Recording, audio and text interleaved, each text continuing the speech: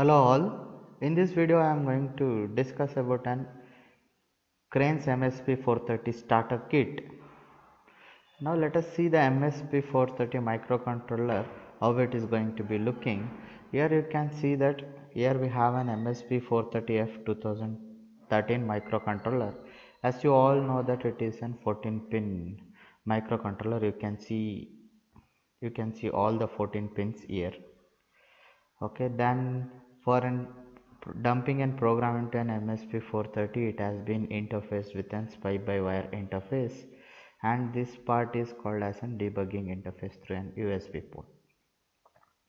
Along with this pin, it is been called as an detachable MSP430. Okay, now I hope everyone knows the internal architecture of an MSP430 F2013. As you all know that it has two ports. Port 1 supports all the 8 pins and port 2 supports only 2 pin, that is an 6 and 7.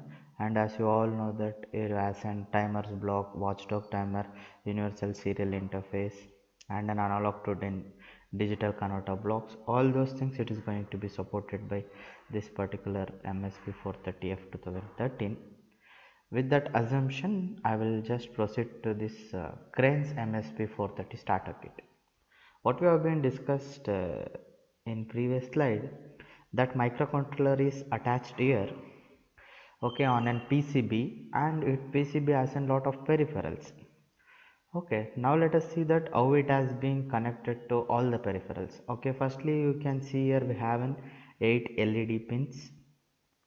Okay, then here we can see an 4 7 segment LEDs, and we have an LCD interface, and here we have an keypad, that is an 5x4.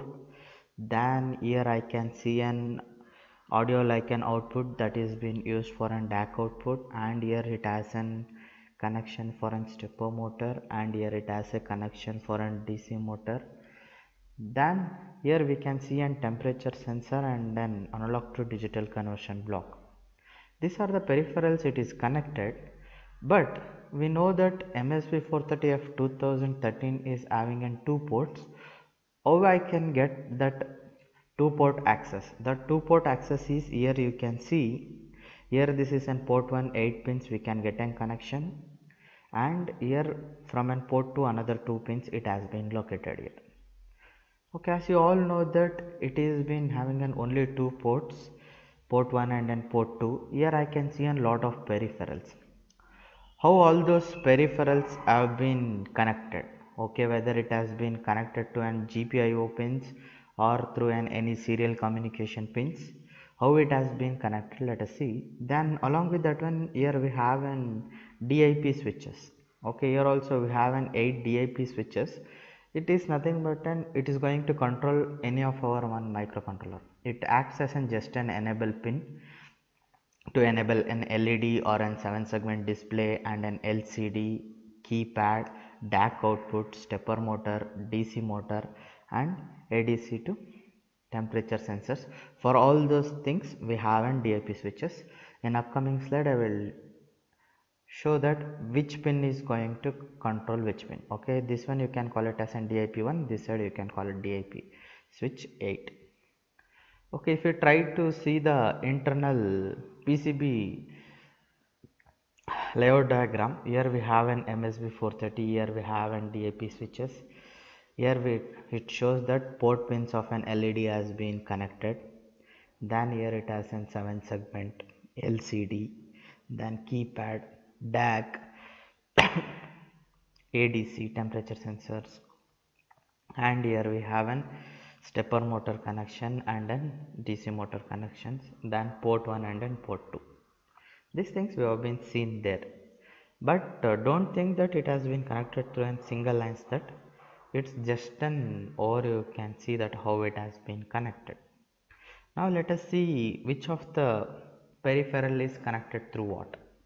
Okay, GPIO means you know it, general purpose input output based. For that one it has been connected to an LED. Okay, as you know that we have an 8 LEDs. If I use an port 1 connection I can enable all those LEDs. Then for DC motor interface we are going for an IO based, and for stepper motor interface we are going for an IO based, and also for an DAC we are going for an IO based. But for an peripherals, LCD and an analog to digital converter and 7 segment display and an keypad, okay, here I have missed a keypad. For that keypad it is going to use an I2C based communication.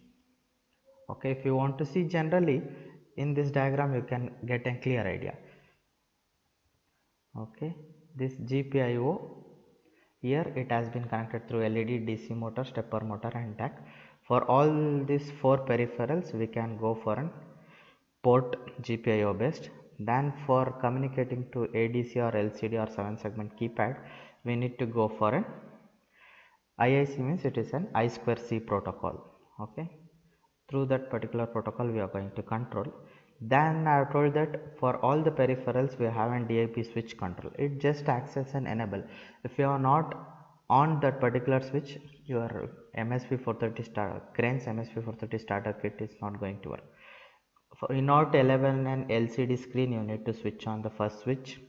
Then in order to enable an 7 segment display you need to turn on switch 2. Then in order to enable an keypad you need to go for switch 3. Then for stepper motor you need to enable switch 4, and then switch 5 is for DC motor and switch 6 is for ADC, switch 7 is. Now let us see the software part, how we need to write and program in a software and what are the procedures we need to make sure to run the program.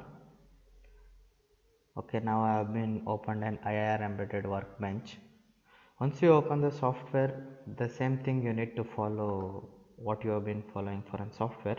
First take and create new project, but here we are going to program an MSP430 through an C programming. That's why I need to choose an C main.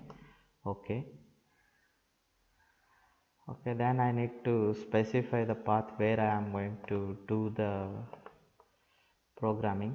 Okay, for individual project you create a new folder. Just here I am creating it as a demo.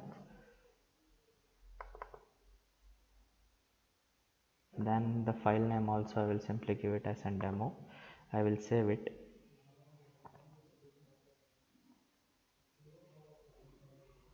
Once I have saved this part, by default it comes here, this particular structure. Here I need to make sure that I have been using an MSP430F 2013.h header file. You need to change, and you need to write the code as per your application, whether it is an LED or stepper motor or an DAC or keypad 7 segment display. That thing you will be seeing in an upcoming video lectures. Okay, just I will tell the options, what all the things you need to make mandatory for all the program. Okay, here you need to right click, you need to go for an option. There you need to choose the which particular board you are targeting. Here it by default it has an MSP430F149. I need to choose MSP430 2013. Okay, I have choose this one. Once I have choose this one, then I need to go for an linker. In the linker I need to go for an output. You just tick the allow SPI by wire extra output file specific, then go for an extra output. You specify generate extra output file. Here you specify output format to MSP430 txt. Then you come for an debugger. Here you choose the simulator to FET debugger. Okay, this is the default you need to do for all the programs. Once you are done this one, just you need to go for an project, rebuild all. Okay, just save the file name with earlier what you have been given, save. Okay, once it has been showed without any error. Here I have not written in any code, you need to write for an application requirement. In upcoming video lectures you will be doing that. Once you have got this one, just you need to go for an project, download and then debug. Earlier you were using a debug without downloading, now you use an download and debug. That will dump the program into an MSP430 board. then you need to give this run command, then automatically it is going to be running. Okay, if I run now in this software and for time being I am not connected, it may show an error. Okay, those things it will be discussed in the upcoming video lectures. Thank you for watching.